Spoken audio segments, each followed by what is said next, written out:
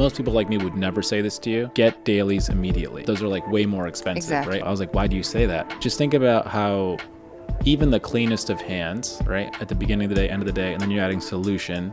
But even that case is like festering all sorts of stuff. And so by day like 20, she's like, how long do they usually last? Probably like 2 weeks, maybe 3 if I'm lucky.